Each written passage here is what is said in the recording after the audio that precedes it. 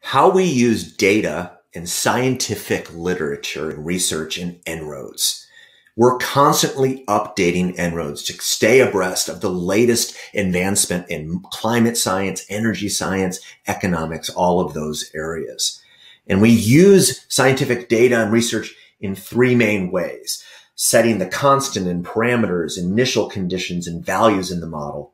Secondly, the equations, informing our understanding of how the system works, and also adopting model structure from other modelers. And then third, comparing our results against historic data, but also others' models, other scenarios of the future. Overall, I'm going to focus here on some things that will help you, particularly when you answer the question that people often ask, hey, where did you get your data? All right, here we go.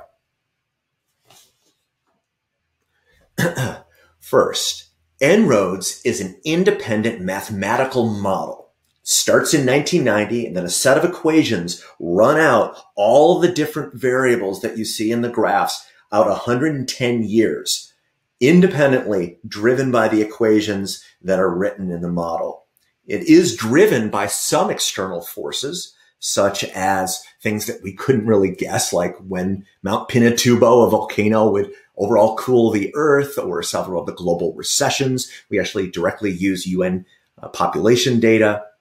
But overall, this should clear up some of the common misconceptions when people ask, hey, where did you get your data? Some people will see the interface and think that we have built a front end or a skin on top of somebody else's scenarios, say the International Energy Agency scenarios, for example. That's not how it works. This is an independent model, and we'll show you how we use data in three big ways in En-ROADS. The first way is for parameters, constants in the model, initial conditions. Initial conditions, for example, with population, we start the model in 1990.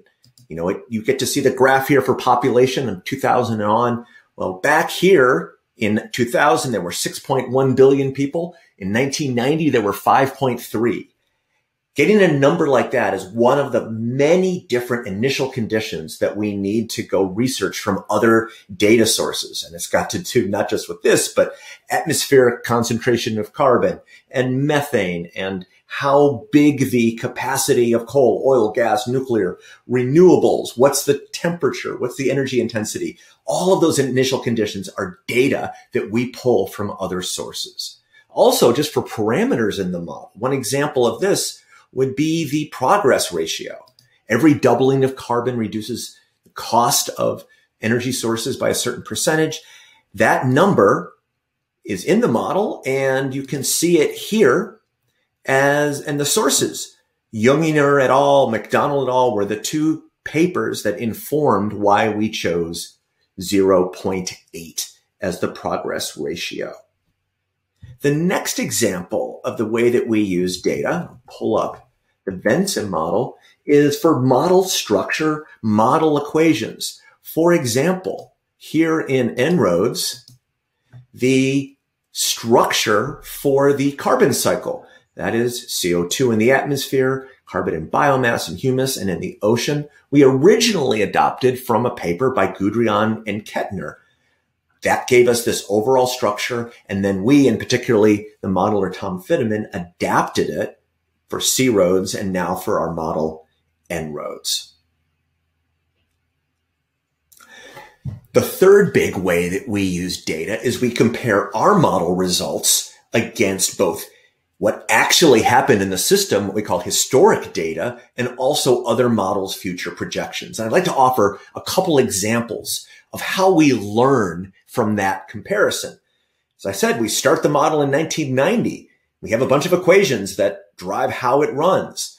Then we need to find ways to build our confidence that we got it right. So here is the data for overall electricity generated by renewable energy, wind and solar, from 1990 out to 2019. And it shows the International Energy Agency World Energy Outlook, actual data, and then British Petroleum data, both of those sources. So this is the actual data. And on top of it, you can see in the blue dots, the old baseline, the 2018 version of C-roads. Oh, excuse me, of En-roads.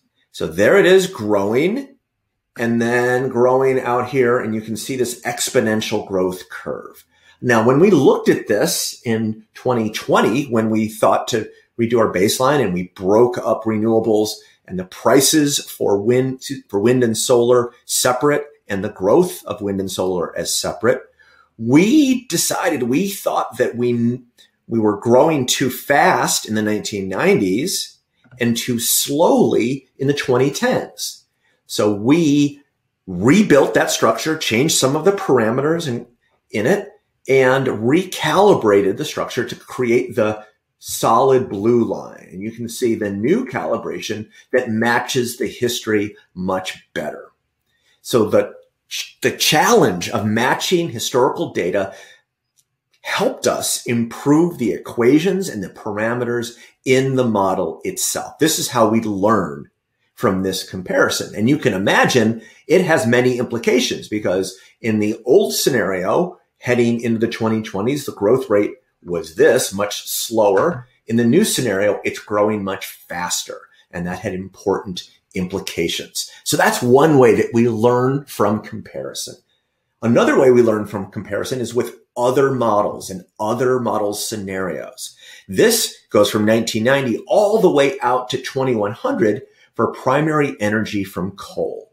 The red, the purple, the green, these dashed lines are scenarios from a scenario called SSP2. It's the middle of the road scenario for a radiative forcing of 2.6. That is a reduction scenario achieving a temperature around 2 degrees for coal.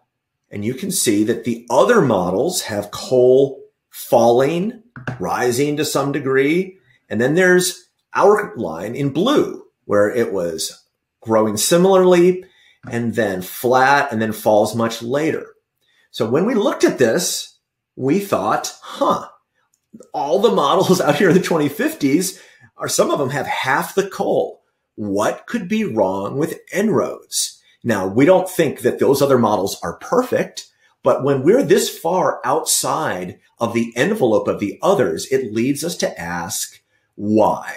We looked closer at the equations and agreed that there were some things that we had missed that we wanted to add and improve the model. So we did and came up with a new scenario with these improved parameters, improved equations here. So we went from here to here, here to here. So this is an example of using comparison against other scenarios in order to learn. All right. These are the ways that we use data, other scenarios, and scientific research to improve En-roads and to build it, just to start out with. 3 big ways: the parameters and the constants, the structure and equations, and then third, comparison for confidence building. Hope this was helpful. Go get them.